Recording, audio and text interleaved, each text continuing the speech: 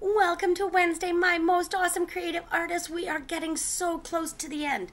I was just doing some review to see if we had covered all of the different people and all of the different genres and all of the different scales and notes and clefs. And I found somebody we missed. We missed Beethoven.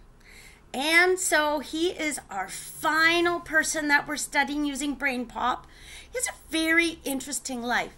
One of the neat things about studying art and being in creative arts is you've got the history side of things. So we've got art history, looking at the different paintings.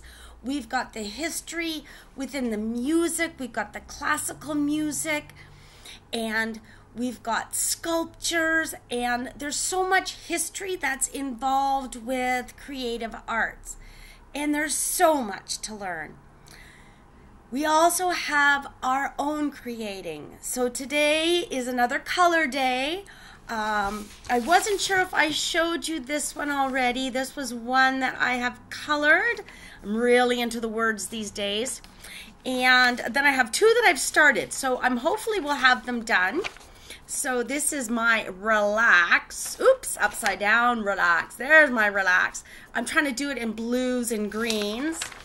And this is one I started this morning, some morning work. So I'm trying to get some covers for my binders for next year. So thinking ahead a little bit. Hope you have a super awesome day. Take care. We'll see you tomorrow. Bye-bye.